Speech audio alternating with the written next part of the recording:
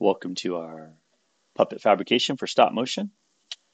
We're going to start from the basics here of doing the model sheet specifically for the stop motion puppet. So go ahead and just jump right in. So first thing I'm going to do is make sure I have my graph paper. I'm going to draw a vertical and horizontal key line. So I'm going to find roughly my halfway point and leave myself enough room for the actual puppet. So let's see if any of these numbers actually show up on camera. Kind of, sort of.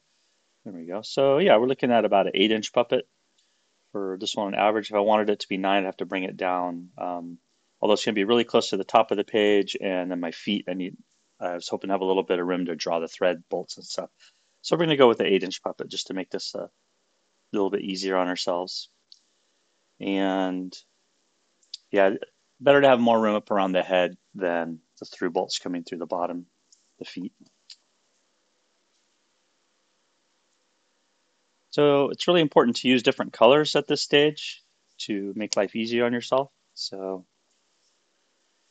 use rulers, make sure your measurements are accurate. I'm going to do the floor first, so you want a key line along the floor, and then you want a key line that's vertical. It's going to do your center line for symmetry, also called the vertical key line in figure drawing. So, and trying to keep these pretty accurate. So this is actually a dark blue pen, so it's got a slight different color variation. Most of the colors I'm going to use are going to be your standard red, green, and blue. A little bit of purple, even got a little yellow in there. But whatever floats your boat, just make sure it's clear that the lines are not going to get ever mixed up with the line of the feet or the line of the body and whatnot. And so for doing the head heights, you want to pick a pose, figure out how many head heights your character is, and it should be a relaxed A pose. So once we've got the floor and the vertical key line put on there, we could also add some registration marks. And for the registration marks, I'll just use a regular liner pen. And I suggest doing a registration mark up here at the top and 2 at the upper left and right, and then 2 down here on the base. So we'll also do a couple here. And I'm trying to use my graph paper as much as possible. Kind of keep all our lines nice and straight. And if you want to get really fancy, you can add a circle on there, which is also really helpful. So, and these will allow you to align different tracing papers and do drawovers and refine your drawings cleanly. So really important for that. And I went and got a different color, a little something more obnoxious that's going to show through a little bit better, hopefully on camera as well as when we're working. So you want to get these really accurate. So you could just freehand a circle. I've been going really fast, but I figure since I'm recording now, I might as well put a little extra effort in there and make sure that it's something I would typically do in production. So there we go. So that worked out pretty nice. And these will help you a great deal. You can do these digitally, of course, as well. So every technique I'm doing here, you could do a digital equivalent. But for right now, it's easier if these are hand done, printed on the table. You're ready to measure your armature wire. You're measuring your fabric, leather, cloth, linen, you name it.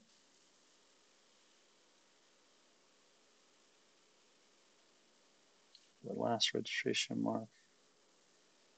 And I found that really quick, fast demos are great. So if you've seen some of my other in-class demos, I go way faster than I just did. But since we're recording. Okay, so got our registration marks. And let's get our generic kind of gingerbread man, Gumby sized character. So I'm just going to use my blue animation pencil. So we have 1, 2, 3, 4, 5, 6, 7, 8 heights. So I'm going to do the head right about here. And This is really light at first, so you'll forgive how that looks on camera. And we'll go with a little bit more chibi, so we'll go a little bit outside the standard for the head, and you should have a good styrofoam, polystyrene ball to put in there. And whatever your drawing is, you can kind of bring it in. But for most of the drawings, what we're going to do for the first one at least is we're going to simplify and standardize everyone's characters a little bit. So that way, and I'm counting my marks over here to make sure that I'm getting both sides pretty equal as I do this roughing stage. And this little like simple U, upside down U, kind of clean. Bring the shoulders out. And maybe they just want to give it a little bit longer neck. So I think with these characters, we want to make sure that you have some kind of a neck. You have a clear torso. You have some limbs. Again, I'm counting my squares here to make sure that the two sides are coming out equally. 1, 2, 3, 1, 2, 3. And I can darken a little bit. And that's what the blue and red is for animation pencil. You can explore. These are light, fast colors, meaning they don't scan or take up too much, show up too much when you're doing your drawing and scanning. And of course, we can do your spin around to your arc angle. Something's not done enough. I think that's what I missed the old animation tables days. There we go. So, so you want space in between the arm and the torso, right? So as I'm drawing the torso out, same thing down here with the pelvic region. So maybe this one I'll make his legs a little bit longer. There you go. And you want to have that thigh gap, as we say in here. So made this guy slightly bow-legged for the demo. So I'm just kind of exploring the shape here. If you had your thumbnail already drawn out, of course, you could be doing your design now. Now, palms forward or palms back so we can draw the armature wire. For this one, I'm going to do palms forward. So I'm going to pick that stopping point right there, 3. So you see how much easier things are with the graph paper. And that might mean that it changes the kind of arc flow of the inside of the arm here. So it's going to have more of a, you want to keep that where the elbow mark is. You want to make sure you know where that is. Same thing with down here with the knee. A couple lines for the knee. So I'm kind of defining my joints as I'm going. So I made the line straight. That was incorrect. I should have really kept the arc flow going with the direction. There we go. So palms out. So we'll do like a little wedgie spatula hand. There we go. And then the thumb comes out from the wrist and palm intersection. There we go. And the middle finger is going to be the one that protrudes first. So we'll go middle finger and then ring finger, pinky, do an arc here as well with a spatula. This looks like this one needs to be a little bit lower. There we go. And I think it's better to make your hands a little, oh shoot, I did it backwards. Middle finger's over here. Finger curves this way, ring finger here, middle finger there. Yeah, I usually do palms, the arms to the side, palm side, or palms back. So kind of doing a little differently after building a few more puppets recently. So that learning curve. So yes, it's arc. The pinky should be the farthest one back. Middle should be front. And so roughing this in, I'm going to erase back some of that. It's all right.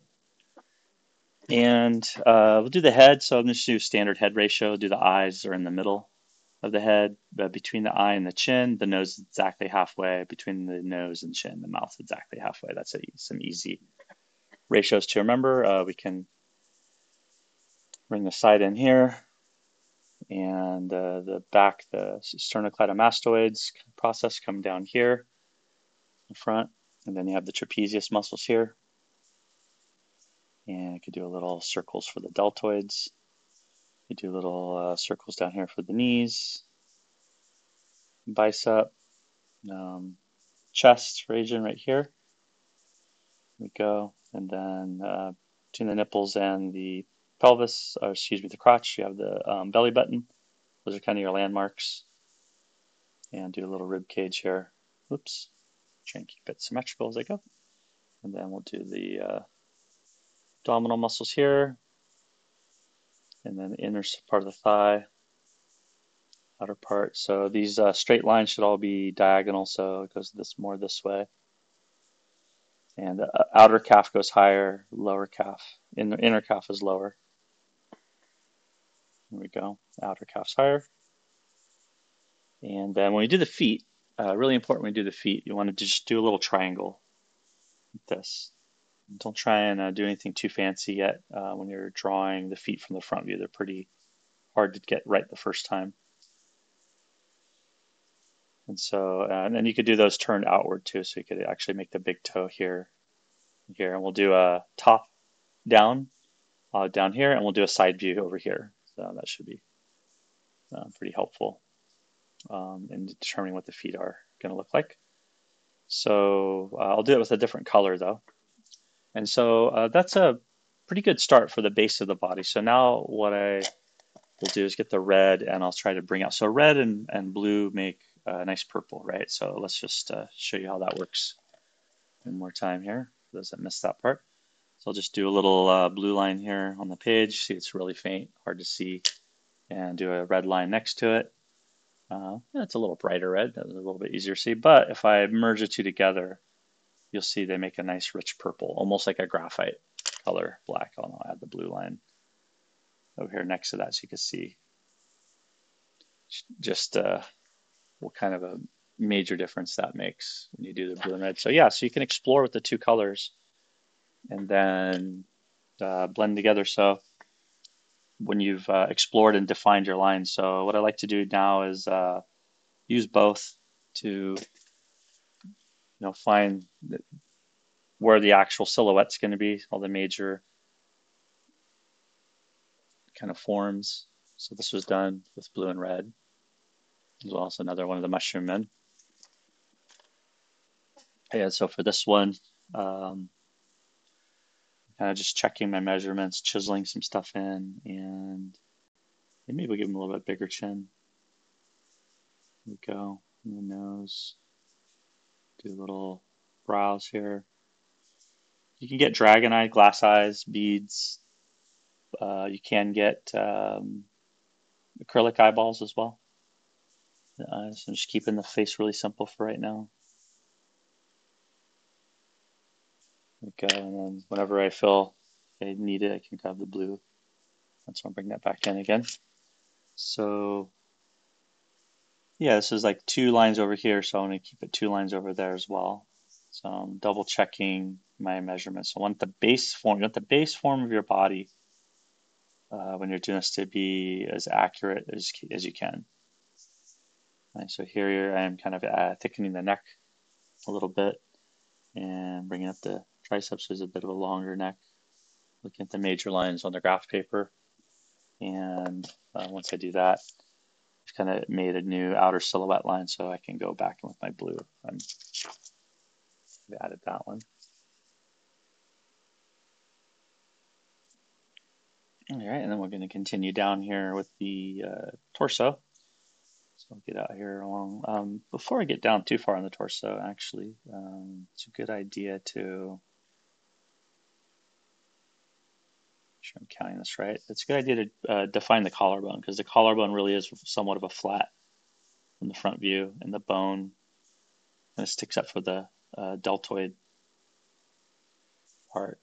So the deltoid muscles don't go above the collarbone in your standard A pose. You want to be really careful. The trapezius does. Then we can kind of make sure the pectoral muscles here. Pectoral muscles goes underneath the front part of the deltoid, and then the bicep goes behind both of them. Goes underneath and connects up here to the collarbone, clavicle. Okay, double checking here again my measurements on both sides as I go. Quick. And down along the side here. 1, 2, 3, 4. 2, 3, 4. Yep. And then at each joint, there's actually a diagonal, like the outer part goes back farther than the inner part of the forearm. So you always want to be conscious of each diagonal, just like at the knees, it slants inward, right? So the flexors are bring your fingers up, right? Or sorry, the extensors extend, bring your fingers up, and the flexors flex and curl. These are the flexors underneath, extensors on top. So it's like some really basic anatomy stuff that's important to know. Just go here. And usually the line down here dips a little bit in the favor. It's not perfectly perpendicular to the arm. Right here, it will typically angles just slightly towards the favoring the palm, not by too much. Actually, sorry, slightly the other way. And do the little spatula here, lower, going up higher. The thumb side, having an apex with the middle finger, and then there's a curl back, way back for the pinky. There we go. And we can draw the thumb in there. I'll draw each knuckle ever so slightly curved. You know, padding in the hand here, padding on the side, padding in the front. So you get the major padding of the thumb. Draw my knuckle in, constantly looking back and forth, making sure I'm being loose and fast, but I still want my mirrors to be as accurate as I can. There we go. There's the end of the thumb. A little pad and thumb. And then we'll just do a really slight curl on these. Just make sure there's enough space between them. 1, 2, 3, 4, curling in, and straight, and then curling in. Pointer finger, come back with my blue. There we go. And so what you'll end up doing, for those of you who really did too fat of a character, like too plush for your first one, we're going to kind of roll it back a little bit and have it have a little bit more space and shape to bend, make sure there's arms and fingers and torso can bend well. So be a little retrofitting on that first character. We want each character to have enough space between the arms and the torso to move. We want to need enough flex between the rib cage and the pelvis to move. Need enough space between the thighs for the legs to move, etc., etc. There we go. Here. 1, 2, 3, 4, 1, 2, 3, 4. And then back up here.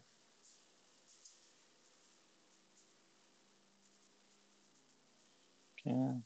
Abdominal for the rib cage.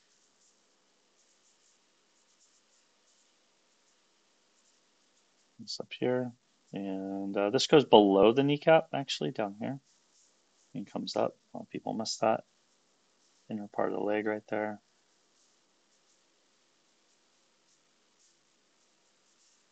And it's filling in nicely. In the red. A little line down here on the side of the knees.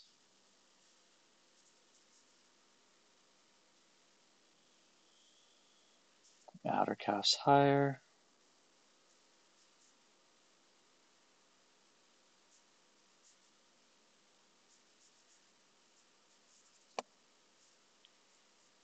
There we go. And then with the ankles, you have the outer ankle and the inner. The outer ankle is actually a little higher. Inner ankle is a little bit lower. So you want to kind of capture that another diagonal. It's kind of this way, just ever so slightly. That's for the ankle. However, the foot itself is triangle. Of course, the ball of the foot is going to come up higher. You see I'm off a little bit there, so I'll bring that in and make my fixes because you got the that's what the colors are for, the blue and the red. Kind of push and play with these shapes and discover, what makes sense. There we go. A little bit. And we have some major fixes to do. I'll pull out the electric eraser. So the pencil eraser, Makes a lot of sense, as well as the electric one saves me a ton of time. It's worth getting rechargeable batteries to be able to really color shape and re-erase lines and use your eraser almost like a pencil to bring out form and to define what you're working on. So if I'm way off like this one between this space here, this is off a little bit, I could just take this and you see I'm getting a nice sharp edge there. And that was uber fast compared to the traditional eraser, hand eraser. So I got both my colors here, so I'm kind of chiseling, and as I'm double checking my measurements, I'm able to bring these back along. There we go. All right, so that's pretty close. I think in here, the eyes and the side, I might have gone a little wider than I wanted to, the side here, so I'll just kind of bring those back in a little bit right there. Like that. And then maybe curl some of that skull back out again. And depending on how hard you scored or scratched into your paper, can get kind of hard, but no biggie. It's just a design schematic, right? This is not an illustration, so trying to get your measurements right for your wire.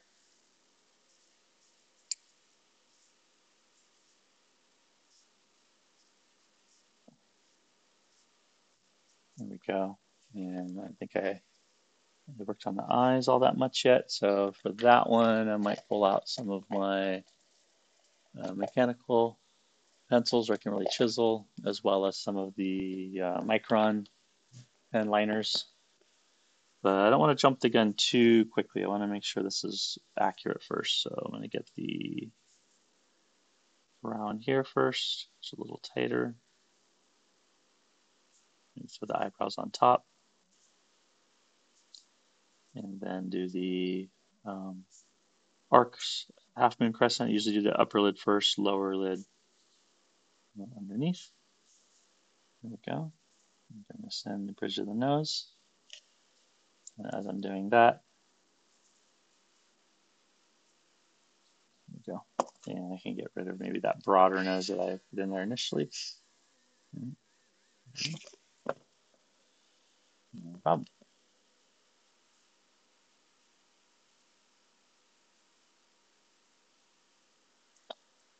And so these are all the major shapes that you need. And on the major lines, you could put a pupil. And if we want to, his eyes are a bit big. Go. Maybe that upper eyelid over a little bit more. Maybe that little nook in here under the brow. Maybe define that a little bit more. The red and the blue. Okay. I should be zoomed in a little closer for that. That's all right. Okay, but I think that's pretty close. We have our registration marks. We have our vertical key line. We have our ground. We have two registration marks on the bottom, left and right, two registration marks top, left, right, one center. The cross down here does make a registration mark by itself. So if we want to, I can go ahead and add that sixth one in there just to make sure that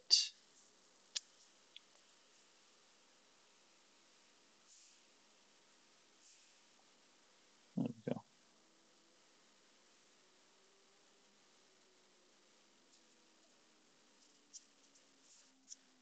Technically, that where the two crosses come together, if I add the circle, that makes our sixth registration mark. Okay, and we've defined the major silhouettes. We've got all the major muscle body parts, landmarks. We got the torso, rib cage, pectoral, deltoid, trapezius. At the thighs. We've done our angles at each of the joints. And now it's time to do the head heights. So let's find out how many chibis, how many head heights this character is. It's a little over 8 inches, which is fine. So I'll take this here, go right to the top where the skull. You want to measure the skull. and where it touches. So I might actually bring that point up just a little more, just to make it easier for me to measure for this demo. But we do have like a little point um, actually up at the top of our head. There we go. So that should be good. So chibi head heights is how you benchmark and do your landmarks for your character, right? So, and maybe as I'm doing this, I realize that maybe he needs a little bit more chin as well. So I'll just kind of change that around a little bit. And yeah, it should work out okay. So we'll go down here. There you go. There's our mean head height. So one head for this character is an inch and just over 5/8, and 1 and 11/16. So we can go down here and I will mark it with my pencil. Okay, so we said 1 and 11/16. And I'm measuring from the front and back of each mark. So we do it again, 1 and 11/16. 1 and 11/16. Double check I did that last one right. Yeah. 1/16, 1 11/16. And 1 and 11/16. There we go. So almost. I go ahead and draw these out. Same colored pencil. 1, 2, maybe 1, 2, 3, 4, 5. So just a little tiny bit over 5 head height. So it's quite chibi actually. He's got a large head to body ratio. So the regular human proportions somewhere between 7.5 and 8. Depends who you ask. Just wrap these up. For my the only downside using these thicker wax pencils is you actually do have to sharpen them every once in a while. Just looking for my sharpener. All good. There we go. And one more just off the ground. So you want to be accurate. This one's 1 11/16 head heights per head, and that's how you're going to benchmark like from the palm to the elbow, those different measurements, and then over to the side, whichever side makes sense. You can see I made his jaw quite bigger, so you gotta finish that down to the line now. So I gave him like a kind of bigger chin, and then I bring out his jawline to match that as well. There we go.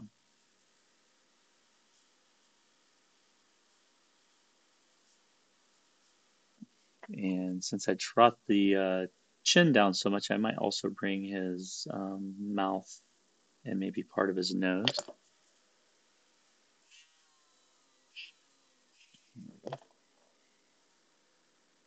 Now these are just standard averages.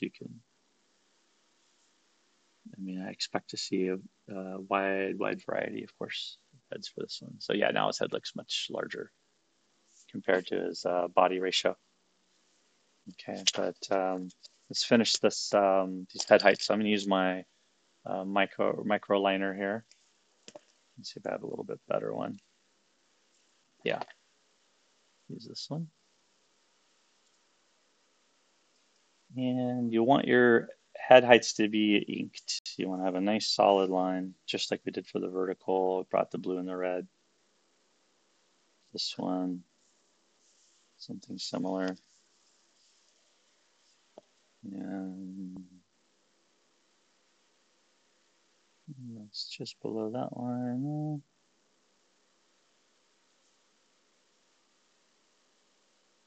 Go. So yeah, once you're solid on the lines and the head heights, you go ahead and use your pen, a micro pen or a liner, whatever makes sense for you. You can use a ballpoint pen even. If you have different colored pens, you have like a blue, different thicknesses helps. This one's pretty thin, but you can see the lines are starting to really emerge in the diagram, so they'll show up clearly do the light table.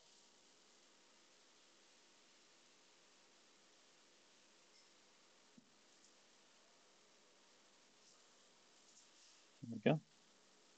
And yeah, so that's the first step in the process. And hey, there's Elon.